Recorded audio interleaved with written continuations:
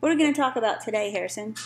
So that it's Christmas and I have a Christmas calendar chain link and I want to get to Christmas, but I can't actually even know how many days. And I always like my mom because my mom is so sweet.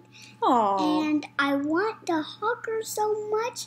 And I'm going I love you too, baby. And I want to play Wii with my brother. So, goodbye. Good morning, YouTube. I am here to talk to you today about how to do Christmas at the request of a few of you viewers who liked my How to Do Thanksgiving video. Holidays can be very complicated, even for those we used to call worldly people, because shit happens to everyone. After all, yes, I love you too. Yeah. For ex-Jehovah's Witnesses, though, Christmas, above all other holidays, is really probably the big one. It's the most difficult. If you were born in, it's probably the one you most wanted to celebrate as a kid. I know I did. It's also probably the one you received the most guilt trips about. There can be a lot of angst associated with celebrating it, and then also with fearing that you don't know how to celebrate it correctly. Part of our problem with all holidays is that we have no real-life comparison for them, so our only ideas about Christmas particularly are based on holiday shaming from the witnesses and Hallmark movies, neither of which are particularly accurate. Obviously, Christmas has religious significance to some people. Others, including myself, not so much. Even some of my fellow atheists don't celebrate Christmas because they don't believe in the religious side of it, but my view is that it's not a holiday about Jesus anyway, not really. It was Saturnalia first, after all. I celebrate it because I always wanted to, because it's fun, and because my kids love it. It's so awesome to watch their little eyes light up. It's amazing. And presents are great, it's true, but it's about more than that. It's the food and the lights and the tree. I can watch my kids enjoy the heck out of the holidays, and I imagine what it would have been like for me and for my sister if we had been allowed to do the same. It's magical. It's magical on so many levels. So I love making presents with Mommy because that was fun, and I made some of Daddy's presents. Yeah, we wrapped some presents. So my sister and I used to get in trouble for singing Christmas songs that we learned in school, to the point where we would actually sneak and do it. Rudolph the Red-Nosed Reindeer was our favorite Christmas song. I've told you that story before. And my sister tells me that she used to pretend and daydream that we celebrated Christmas, which kind of makes me sad in a way, because it's harmless and it is so fun and we would have had such a great time. So what if you want to start celebrating but you don't feel entirely comfortable with it? Well, first, you have to understand that nothing bad is going to happen to you just because you celebrate or don't celebrate. It's just a fun holiday, and it's nothing more than that. There's a little deprogramming involved with celebrating for the first time, though. You have to get past the baggage that you may have from the witnesses over pagan origins and who might see the lights on your house or whatever. Now, I believe in going big. Obviously. So I celebrate out loud and I don't care who sees it. Your situation might be different. So do what's comfortable for you. You can start small. I mean, you could start with a Christmas tree or even just a Santa hat of your very own. Christmas decorations are cheap and readily available. You can even make your own if you're feeling crafty, and that might be a really fun thing to do with kids. Christmas cookies are also fun to make and delicious.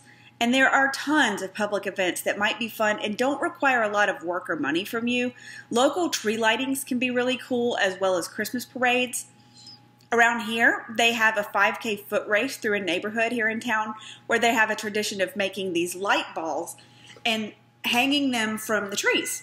It's really cool to drive through that neighborhood and look at the lights, but running the race is a little bit pricey and exercisey.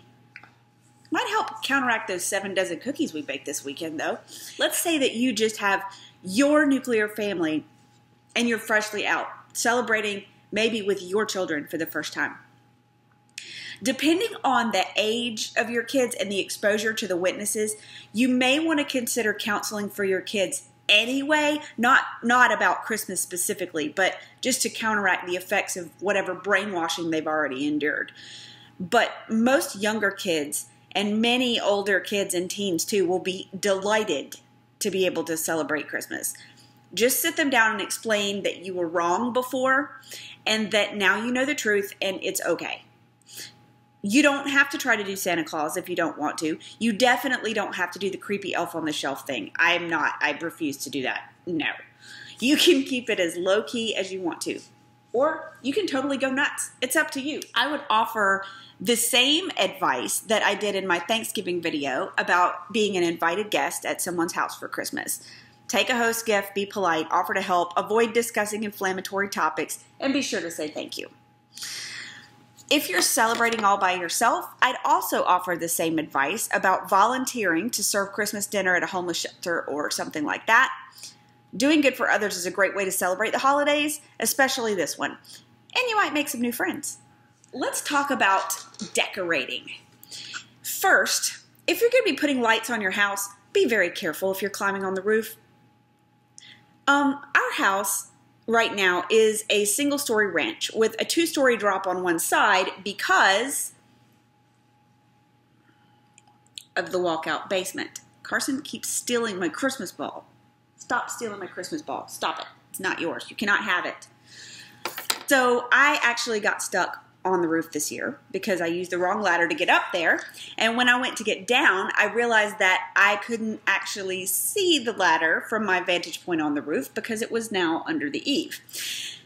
My husband was in the front yard with a leaf blower and he couldn't hear me shouting at him. So I'm following him as he's going back and forth in the yard, like on the roof. The neighbors must have thought we were crazy. And he did not have his phone with him, so I couldn't text him. And so I got to spend an extra half hour on the roof. Eventually, he got the extension ladder and I got down. My kids thought it was absolutely hilarious that I was stuck on the roof. And Harrison actually announced this to his preschool class as our new family Christmas tradition. Yeah. Now, I would caution you that if you have a house with a steep roof or a long drop, for example, our house in Richmond had 3 stories. We did not put lights on the roof there. If you want to put lights on the roof on a house like that, either pay a professional or consider lighting methods like a projector. I also recommend using LED lights because they are less expensive to operate, i.e. lower electric bills, and they dramatically reduce the risk of fire. Christmas trees. Christmas trees. There are basically 2 options for Christmas trees, a real tree or a fake tree. There are pros and cons to both. Now, if you're doing a real tree, please go to an actual Christmas tree farm or a store and buy yours. I know that in Hallmark movies they drive around looking for one in the wild and cut it down, but in real life, that's going to get you arrested, okay? Not to mention the poor animals who might live in said wild tree or the surprising amount of work it takes to actually cut one down and drag it back to your house. The other option is a fake tree. They come in many sizes, either pre-lit or not. They can be expensive, but sometimes you can pick one up on sale or even secondhand. Whatever you choose to do, make sure that you know where you're going to put it in your house so that you get the right size. There's nothing worse than coming home with a beautiful Christmas tree and realizing that it's not going to fit in your house. Word to the wise, I've done it. There are pros and cons to both kinds of trees. If you get a real tree, they have to be watered, and they can get funky depending on how long you have your tree up. They can also cause allergy issues for some people.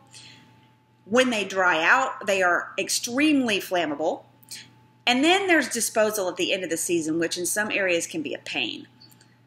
Also, some types of trees drop an insane number of needles on your floor, which means you have to vacuum constantly.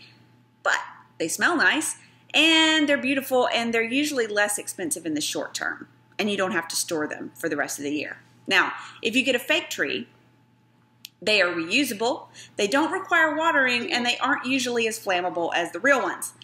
They also come pre-lit, so you don't have to put lights on them, which can be a real pain in the ass with an unlit tree because you can't get them spaced right. Our tree here is a fake pre-lit tree, and As you can see, one major con of these is that after a few years, your lights might start to fail, and you can end up with a strip of unlit tree like we have here. Ours needs replacing. But the problem is that you have to store fake trees somewhere for the rest of the year, and they take up a lot of room. So if you're short on storage space, this could be an issue. Whatever type you choose, decorating the tree is one of my favorite parts of Christmas. As I said before, you can get cheap decorations at thrift stores, the dollar store, any Walmart or Target type store. You can spend as little or as much as you want. Some people go all out. They do multiple trees. They do color coordinated trees. They do theme trees. Other people just throw any random thing they can find at their tree.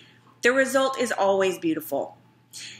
A word of caution though, if you have pets, like this thing right here, like this, some Christmas plants and decorations are toxic or dangerous to pets. Poinsettias are actually poisonous to dogs and cats, for example. And to a golden retriever like this, Christmas tree covered with balls is irresistible. Thus, the fence around our tree right now. Children can also find the tree irresistible and will destroy your ornaments if you're not careful. Also cats. Take precautions if you have small children or pets is all I'm saying. If you have children though, the best ornaments are the ones they make. Reliving the memories every year is really cool after a while. So a few of our favorites, for a couple of years running we made these. No, Carson, this is not a cookie. They are made of salt dough, and that is Harrison's hand in 2015 when he was 21 months old. The little tiny hand. Photograph ornaments and ornaments that they make at school are awesome. This is also Harrison's. Ornaments that are given to you as gifts are another really cool thing. My sister actually made this for me. No, Carson, you cannot have it. And I just think it's super cool. I made these this year. They're knitted Christmas balls, and Carson really loves these. He wants to chew them, so we have to keep them away from him. The gift-giving part of Christmas is often particularly angsty for us XJ-Dubs. I used to agonize over it. I really did. How much should I spend? What are people going to think if I give them this thing or that thing? Is it good enough? Is it big enough? Is it too big? You can really drive yourself nuts and overthink this. You can also go into debt unnecessarily. Don't do it. I recommend sitting down and making a Christmas budget, because I love making budgets. Figure out how much you can afford to spend, and then think about who you want to buy gifts for. You do not have to buy gifts for everyone you know. Also, regardless of what the gift is, the correct response when someone gives you a gift is thank you. Please teach your children this. Some people stay very minimal with gift giving. Others go all out. Just know that you are the one who's in charge of what you give. Don't put yourself in a bad financial spot here because it's not necessary. Decide on how much you want to spend and stick to that. It's really okay. I also make my gifts some years. If you have a hobby like knitting or crocheting or woodworking or something like that, it's a fantastic idea. A lot of people really do love handmade gifts, and it shows a level of thoughtfulness and investment that something you buy off the shelf may not. For my colleagues at work, I make little jars of jam every year. My office does not do a Secret Santa or any of that, but if your workplace does, make sure that you honor the dollar limit and play by the rules. Trust me on that. If you want to give someone a gift but you don't know exactly what they want or might like, go with something relatively small in size and useful. Stay away from really big things or living things, as well as particularly personal things. Because there's nothing quite like opening a box full of racy underwear from your mother-in-law in front of the entire extended family. I know this from experience. Bless her, I love that woman. Kids are easy to shop for because there's always something that they want or would enjoy. But a word of caution about certain types of gifts. Never, ever, ever buy a pet for anyone without their express permission. Never, ever, ever buy a pet for your own children that you don't have every intention of keeping and taking proper care of. Just don't. down, Carson. You cannot have my Christmas ball.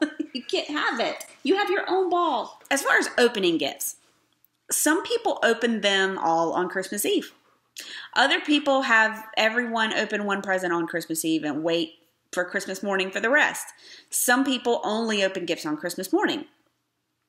We actually don't put the presents out until Christmas Eve after the kids go to bed, because if we put them under the tree before that, they'd be ripped open immediately, either by the kids themselves or by the dog. So there's also the question of Santa Claus. Now, I told the story in last year's Christmas video about my oldest son's belief that my husband actually is Santa Claus. There's still some uncertainty about Santa here, so we play it up. If you want to do the whole Santa thing with your kids, it can be fun, even if your kids actually know or suspect that Santa's not real. There's actually a website where you can upload a picture of your living room and add in a picture of Santa putting out your gifts. And it really does look very realistic. We did it a couple years ago. But I do caution you that if you're doing the whole Santa thing with your kids, keep the gifts from Santa Claus small. Take credit for the big gifts. Trust me. Your kids are going to go to school and talk about what Santa brought them, and some families that your kids might go to school with maybe can't afford for Santa to bring iPads and computers for everyone. So just be thoughtful about that. Now, in our house, when we get up on Christmas morning, we make coffee, of course, because you gotta have coffee.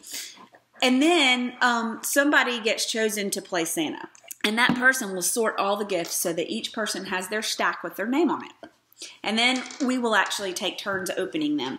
We like to take photos and ooh and ah over each other's gifts and prolong the excitement.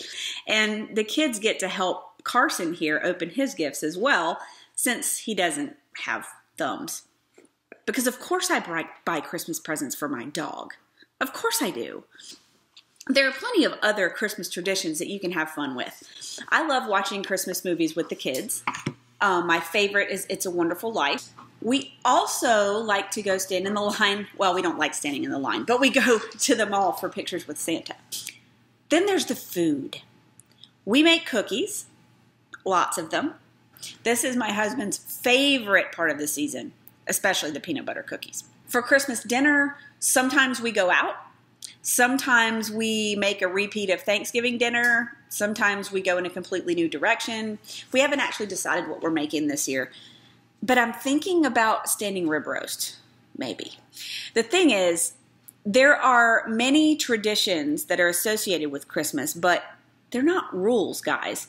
You can do whatever you want in the real world. There's not any pressure. Nobody's going to shame you for what you do or don't do. It's about spending time with and showing appreciation and love for other people. So do what feels right to you. Enjoy your time off work. It's a lot of fun. So, Merry Christmas, Happy Holidays, Happy Hanukkah, Joyous Kwanzaa, Happy Festivus, and Dios Saturnalia.